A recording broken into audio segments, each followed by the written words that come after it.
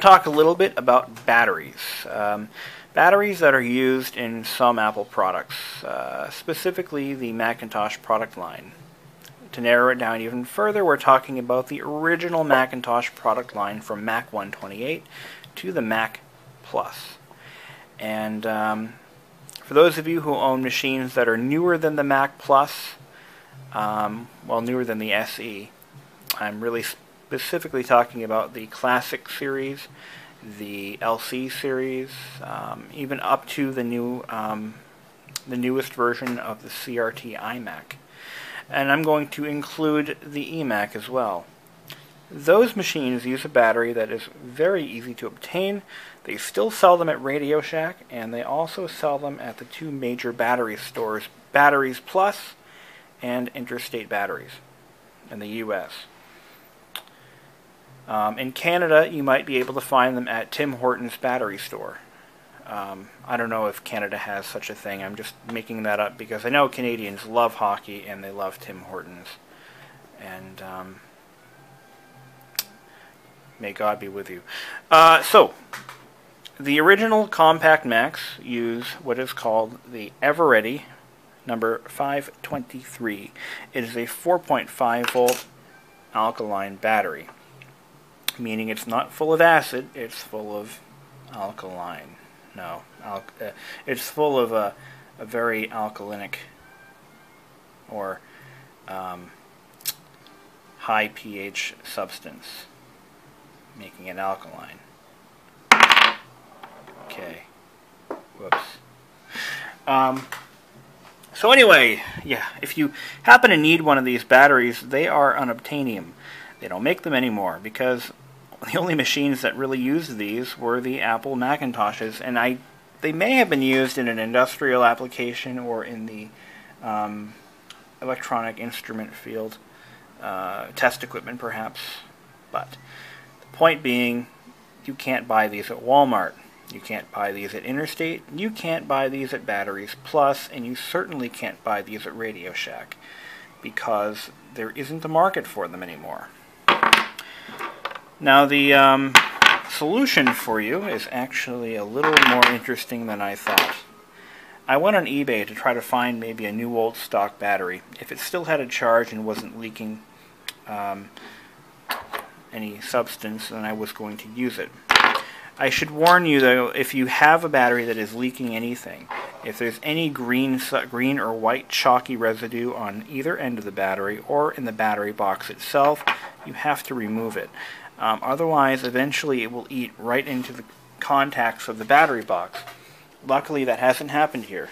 This battery box is clean as a whistle. No residue, no leakage. And it's good because the battery that I pulled out of this machine happened to be this one. As you can clearly see, the case is starting to split, and that means the battery is well on its way to total self-destruction. And once that occurs, it's all over, Jack. You've either got to pull the battery out or you're going to risk ruining your battery box. And if you think these are hard to find, try finding a battery box. Actually, I'm kind of half right on that one. You can still buy the battery boxes by buying a used, I believe they are soldered directly to the analog board. If you're missing a battery door, well, that just sucks. Now, you can go on eBay and you can buy this battery, and I did just that. I didn't realize how out of production these were until I got the battery today. And here it is. This is my new battery. It came in a nice shiny package, and believe it or not, shipped from the US. I couldn't believe it. Let's take a look at what I got. There it is. Now, this is not a genuine 523 alkaline battery. This is not, I repeat, this is not the real article. It is actually a cleverly built battery. It contains several LR50s that have been stacked in a cardboard tube and then covered with a shrink tube-like material, a shrink wrapping material, and printed. It's clever and it works, but it just goes to show that sometimes you have to be really creative to get these things to, to keep machines like this running in their original condition. In that case, having a running clock. This battery replaces the 523, the PX21, the EN133A, the PC133A, and it cost me over $11 shipped. I could have built this myself had I thought of it, but you can clearly see there is a paper tube in there, and you can see the lines from the roll form go through there. I don't actually know how many cells are in here. I don't have a visual on one complete cell, so I can't figure that part out. But I assume there's just enough cells to make the 4.5 volts.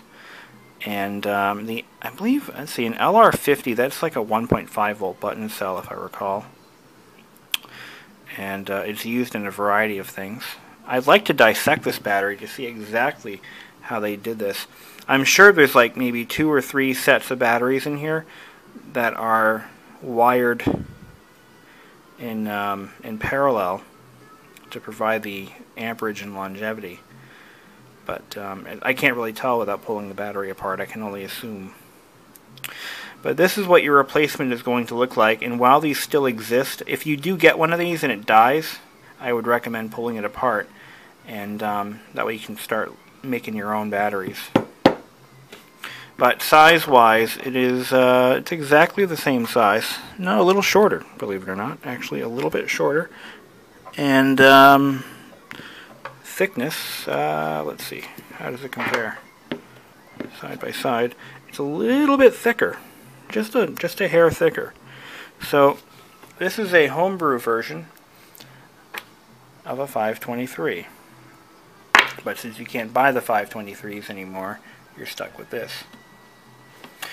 So let's pop this sucker back in, and it is positive down.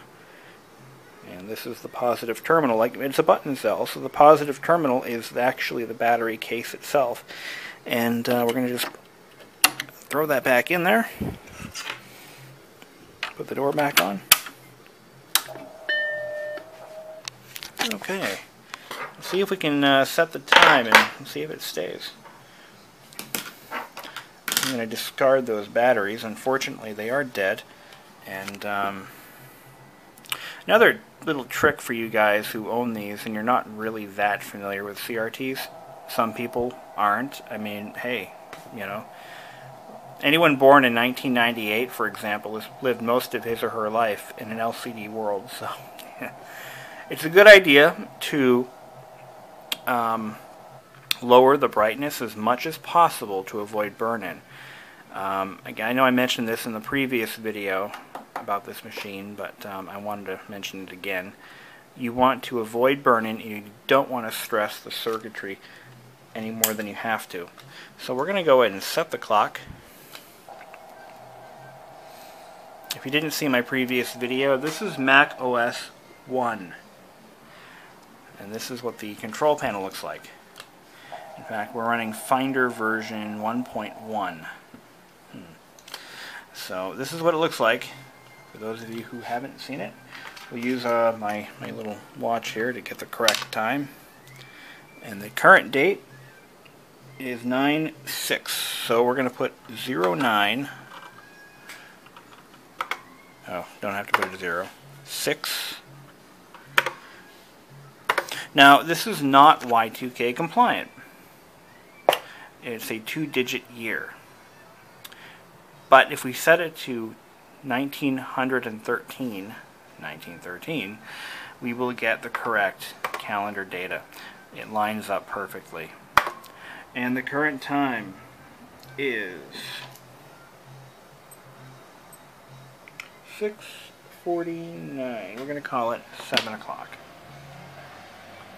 But it's in military time. So 13, 14, 15, 16, 17, 18, 19. It is 1900 hours. Oops. I used to hate military time. When I was in the military, I hated it. But Don't worry, it was a short military career. Only 3 months until I effed up my ankle on the track in the Air Force. That was not fun. And basic training, so they sent me home. But I had to get used to military time, and it sucked. Alright, we set our clock. We're going to hit the return key. It is now going to start ticking away. Bada boom. And we're going to shut it down. Because there is no shutdown command in OS 1, all we're going to do is flick off the power switch, like so. We're going to count to 3 Mississippis, or 3 Albuquerques. 1 Albuquerque, 2 Albuquerque, 3 Albuquerque. I love Breaking Bad. It's a great show, don't you? Alright, now we're going to turn it back on and see if the time and date have stayed the same. So here we go.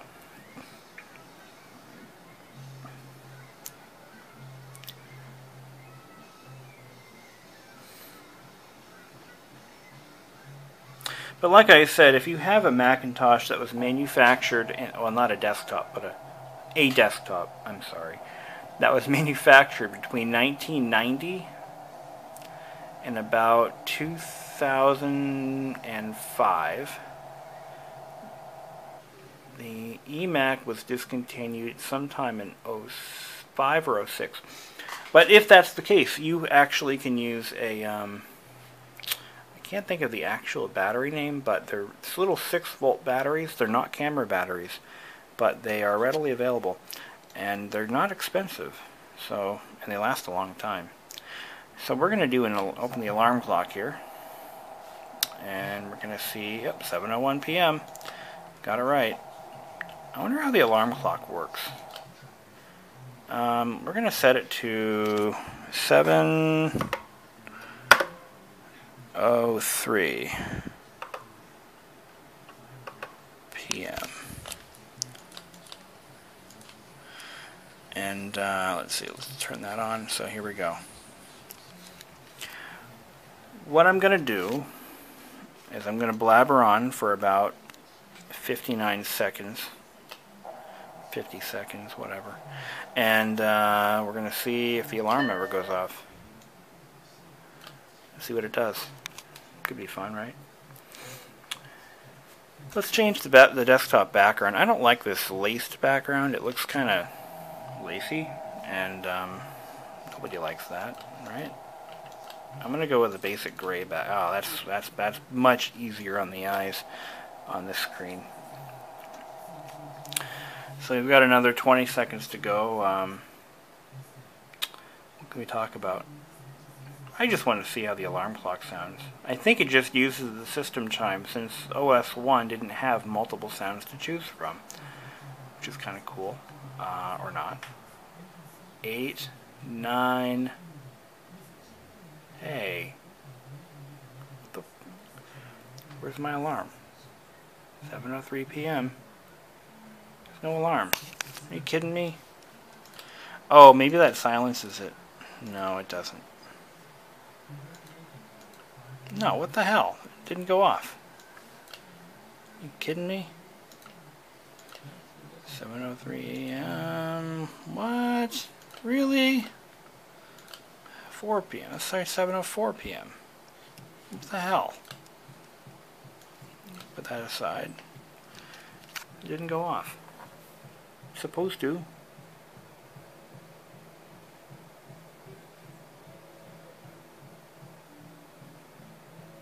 Eight, 9, 10, 9, 8, 7, 6, 5, 4, 3, 2. There it goes. But it chimes once. That's no good. It's no good at all. Are there any preferences? No. You suck. I don't like that one bit. Well, it's done going off. Turn that off. Anyway. What else can we do here? Let's play the puzzle. It should be a numeric slide puzzle. Yep, it is. I hate those. We're done. Okay, so now you've learned nothing. You're welcome. Congratulations. You're a winner.